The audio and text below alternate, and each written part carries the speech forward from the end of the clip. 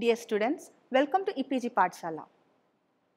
Today we are going to discuss on fossil fuel classification and its composition. Fossil fuels are the major contributor of energy in this world, and this contribution is from coal, oil and natural gas. This fossil fuel is produced or formed by the deposition of the dead remains of plants and animals underwater for millions of years, and the high pressure and temperature made them to convert into the molecules which are rich in hydrocarbons.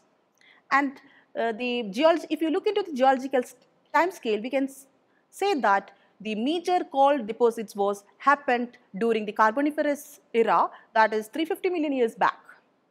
And these fossil fuels are non-renewable in nature, so it is finite and will deplete one day. It is our conventional source of energy. So in this module, we will be discussing on some characteristics of this fossil fuel, the classification of fossil fuel, mainly the coal, oil and natural gas. Coal in detail, how it is originated and what are its composition and classification. We will see the theories of the origin of fossil fuels, mainly the two theories, the biogenic and abiogenetic theory.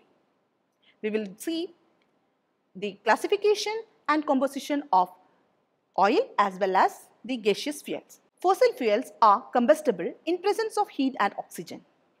It is a concentrated fuel and it is having the high calorific value, which make it more popular or preferable fuel. It is formed naturally from plant and animal matter over the millions of years, and it consists of mainly the hydrogen and carbon. It's highly stable with hydrogen and carbon bonding. It's a cheap source compared to a non-conventional energy source. Origin of fossil fuel. Sedimentary rock formations are the most common geologic environment for storing oil and gas. There are two theories to explain the origin of fossil fuel. One is biogenic theory and the other is abiogenic theory. Let's see the biogenic theory in detail. In this theory, it's a type of biochemical precipitation called organic sedimentation forms fossil fuels. Carbon-rich organic material called peat can be formed when vegetation dies and decays in aqueous environment such as swamps.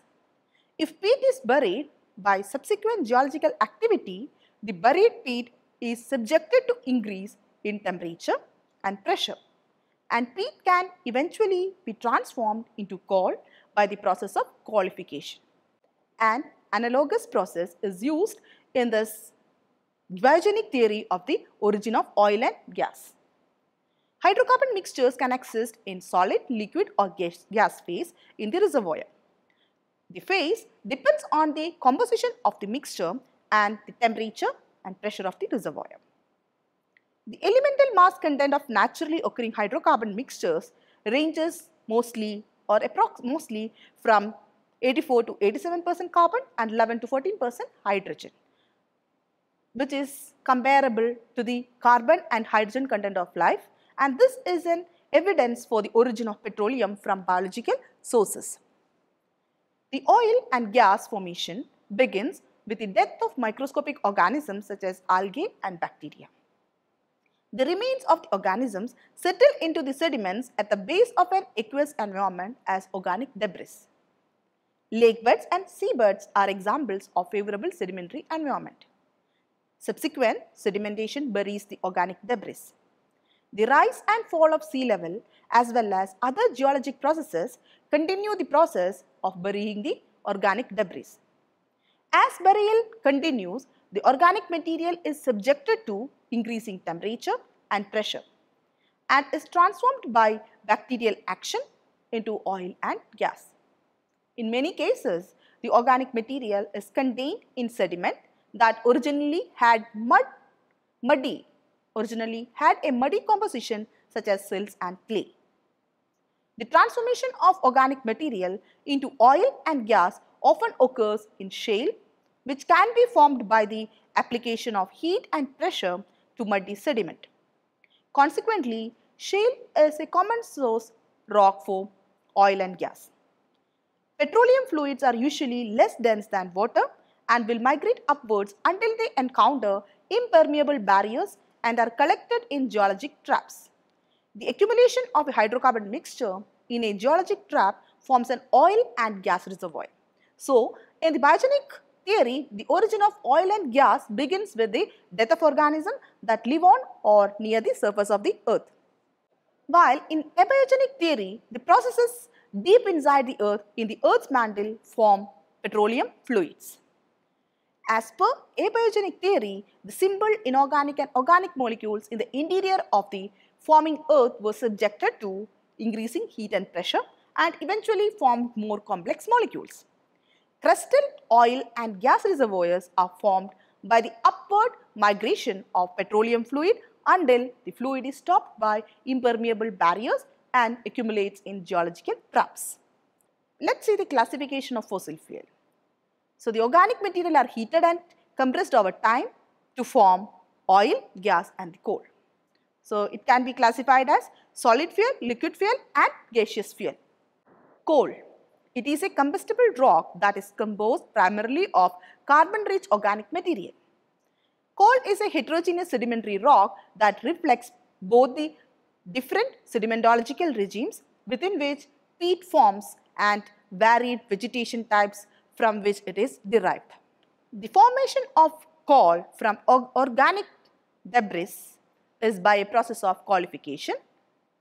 We have seen it. When some types of organic materials are heated and compressed over time, they can form water, gas and coal. In some cases, a high molecular weight waxy oil is also formed. This is also saying by this is the same thing which is this is what the biogenic theory says. For example, bog or swamp vegetation may be buried under anaerobic conditions and become peat. Peat formed by the decay of the vegetation under anaerobic condition is a called precursor. It is an unconsolidated deposit of partially carbonized vegetable matter in a water saturated environment. If peat is buried by rock in a depositional environment, it is subjected to increasing temperature and pressure.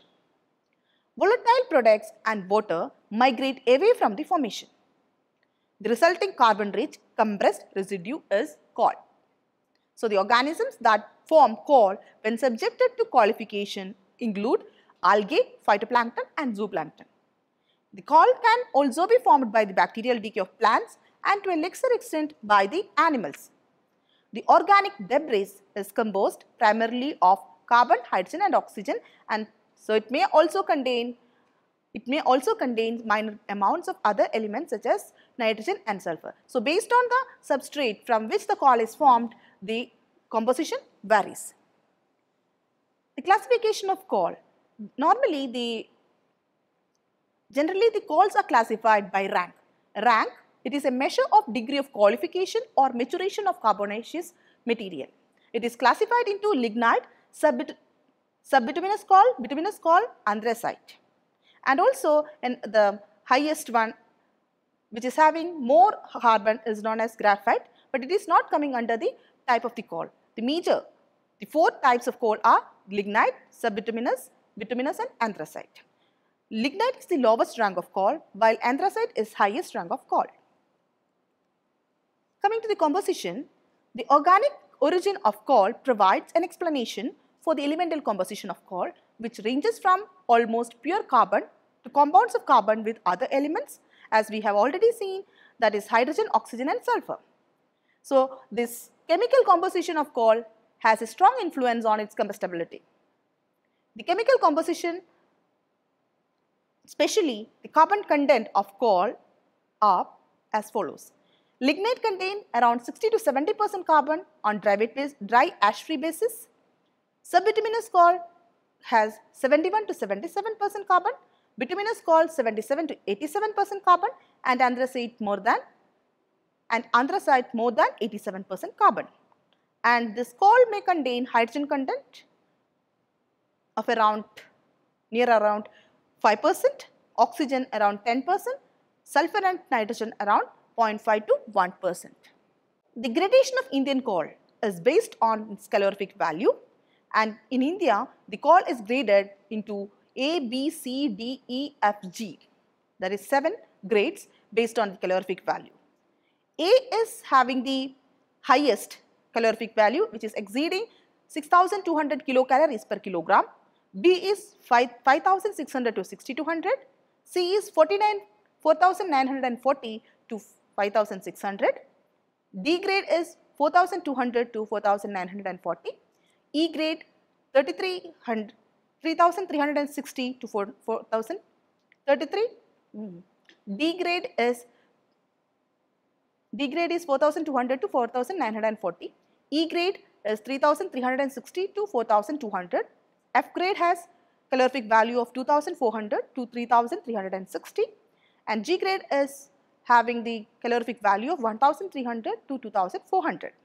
And in Indian industry, the most widely accessible grades of coal are D, E and F grades. Oil and gas. These are the terms that refer to the mixture of hydrocarbon molecules in liquid phase and those in the gaseous phase. It is normally a synonym to petroleum.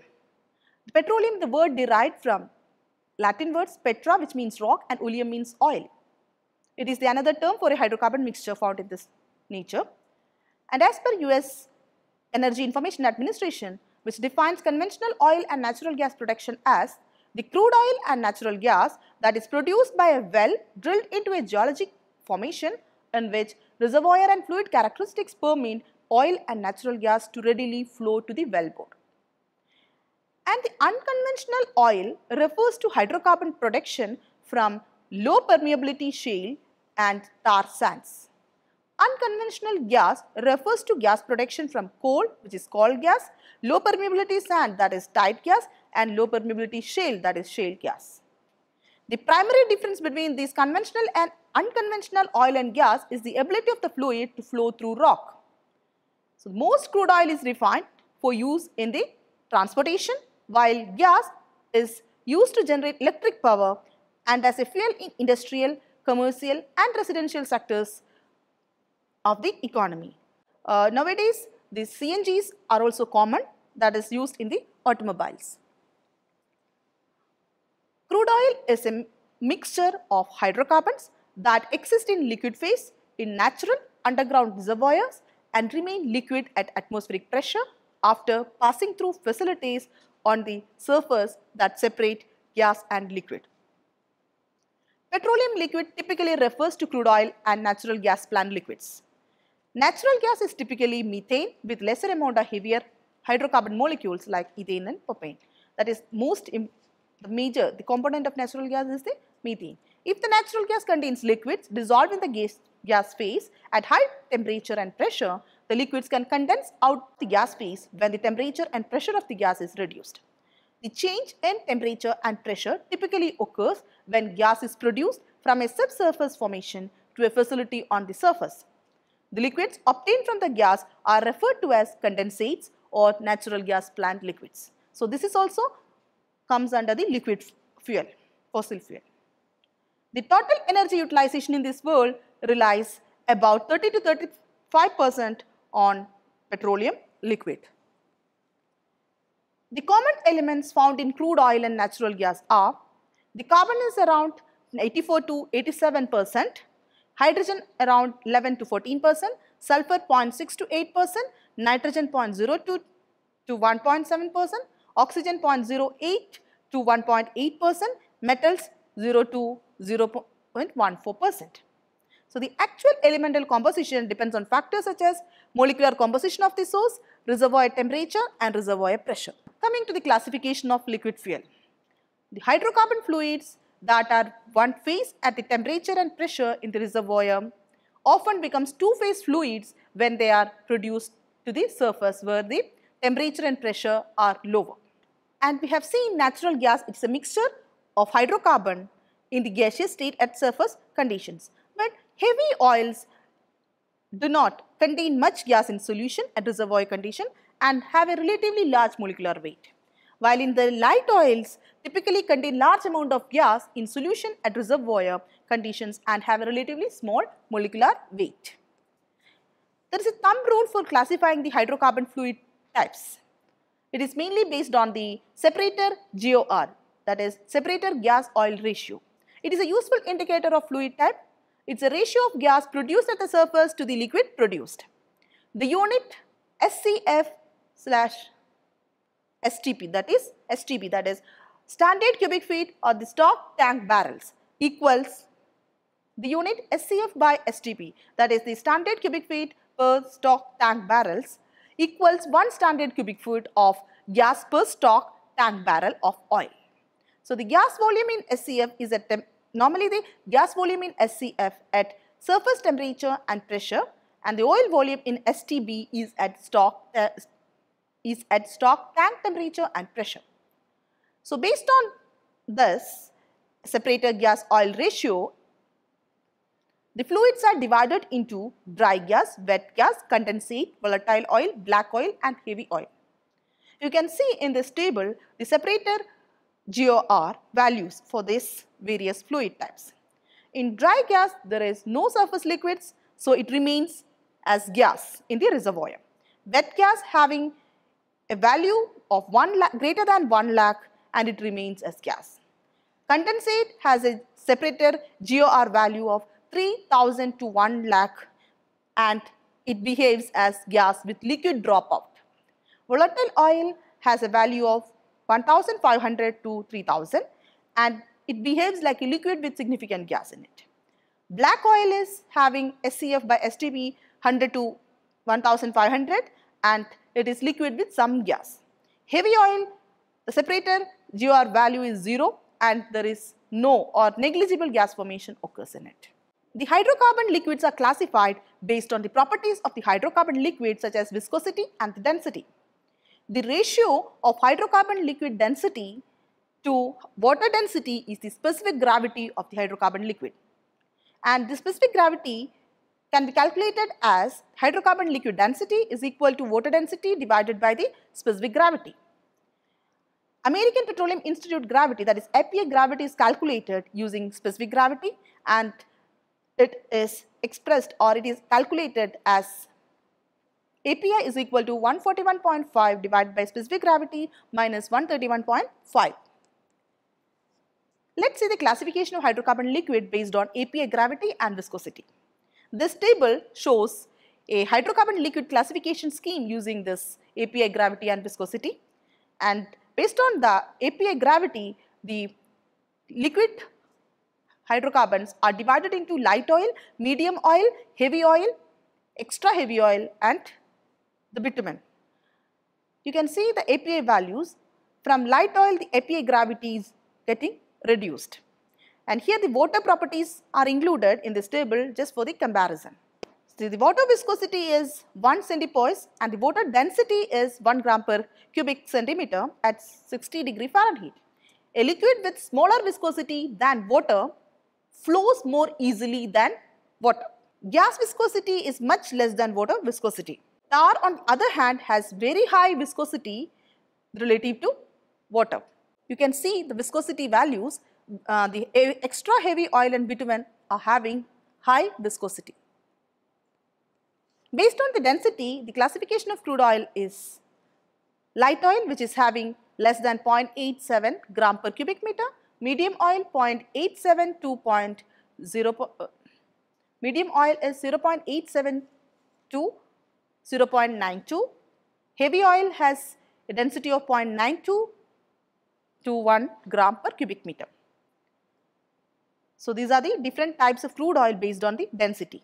The crude oil is less dense than water, while extra heavy oil and bitumen are denser than water. So that's why the crude oil float on water while the extra heavy oil and bitumen sink in water. Normally the crude oil is separated into different fractions by the fractional distillation method in the refineries. So it works on the principle that top portion of the fractionating column having lower boiling points than that at the bottom is getting removed. So you can see in this figure the separation of different fractions of crude oil. So at lower temperatures the gaseous and at higher temperatures the lubricating oil, paraffin wax, etc. is getting separated. Shale oil is the solid bituminous material contained in low permeability shale. Any oil liquid is obtained when the material is heated. An oil material. So, when the material is getting heated, it produces an oily liquid. So, that is the shale oil. Tar sands, it is also known as natural bitumen. It's a combination of clay, sand, water and bitumen. So, the World Energy Council estimated that the shale oil reserve base was approximately 4.8 trillion barrels, and this table shows some of the nations, the topmost nations with largest volume of shale oil, and the forerunner is the United States. Coming to the classification of gaseous fuel oil, the commonly used gaseous fuel are LPG, that is liquefied petroleum gas, natural gas, producer gas, blast furnace gas and coke oven gas. Liquefied petroleum gas. Out of this, the most common are the LPG and the natural gas. Liquefied petroleum gas. It is a predominant mixture of propane and butane with a small percentage of unsaturates, that is propylene and butylene, and some lighter 2-carbon as well as heavier C5 fractions are also present in it. LPG is defined as those hydrocarbons which are gaseous at normal atmospheric pressure but may be condensed to the liquid state at normal temperature by the application of moderate pressures. Although they are normally used as gases, they are stored and transported as liquids under pressure for convenience and ease of handling. Liquid LPG evaporates to produce about 250 times volume of gas. LPG petroleum gas vapor is denser than air. The butane is about twice as heavy as air and propane is about 1.5 times heavy as air. Consequently, the vapor may flow along the ground and into the drains, sinking to the lowest level of surroundings and be ignited at a considerable distance from the source of leakage. In still air, vapor will disperse slowly. Escape of even small quantities of the liquefied gas can give rise to large volumes of vapor, air mixture and thus cause considerable hazard. So, in order to aid the detection of atmospheric leaks, these LPGs are required to be odorized. And also there should be adequate ground level ventilation where LPG is stored, and that's why usually says these LPG cylinders not to be stored in the basements without any ventilation. Natural gas. It's a source of relatively clean energy that can be obtained from such sources as conventional oil and gas fields. Unconventional gas resources, landfill gas and municipal solid waste gas. Out of this, the natural gas normally, but we are more concerned about the natural gas which is produced from the fossil fuel. So, it contains the major content. The major content of the natural gas is methane, and it accounts around, this methane content is around 95% of the total volume. And other components which are present in small quantities are ethane, propane, butane, pentane, nitrogen, carbon dioxide and traces of other gases. And also very small amount of sulfur compounds are also present. Since the methane is the largest component of natural gas, generally the properties of methane are used when comparing the properties of natural gas to other fuels. And it is having a high calorific value which require no storage facility. It mixes with air readily and does not produce smoke or soot. It has no sulfur content. It is lighter than air and disperses into air easily in case of leak. And this CNG is largely used as an automotive fuel also. The total energy utilization in the world relies on 20 to 25% of this natural gas. Coming to the unconventional gas resources, which includes gas hydrates, tight gas sands and shale gas. Gas hydrates. These are naturally occurring crystalline complexes that are formed when one type of molecule completely encloses another type of molecule in a lattice. In the case of gas hydrates, hydrogen bonded water molecules form a cage-like structure in which molecules of gas are absorbed or bound. Methane hydrates contain a relatively large volume of methane in the hydrate complex. This hydrate complex contains about 85 mole % water and approximately 15 mole percent gas molecules. Normally these gas molecules are methane or some other relatively low molecular weight hydrocarbon. So these methane hydrates are found around the world and they exist on land in subarctic sediments and on seabeds where the water is near freezing. It can also, these are also present in Arctic sands, marine sands, fractured muds and shale. Coal gas, tight gas sands and shale gas are characterized by the low permeabilities. The conventional gas reservoir have permeabilities on the order of millidarcies. The tight gas sands have permeabilities on the order of microdarcies. Gas shale is a low permeability source rock found throughout the world. It has enough porosity to hold large amount of gas, but permeability on the order of nanodarcies makes it difficult to economically produce hydrocarbons. The gas production from shale has flow mechanisms that are similar to those required for gas production from coal. Shale gas must diffuse through the shale until it reaches a permeable path that allows it to flow to a well. Permeable pathways are typically natural or induced fractures. Oil and gas reservoirs and reserves. Several key factors must be present to allow the development of hydrocarbon reservoir. The source rock is one of the factors is the source rock for the hydrocarbon. For example, the biogenic theory says that oil and gas are formed by the decay of single cell, aquatic life, shale formed by the heating and compression of silts and clays.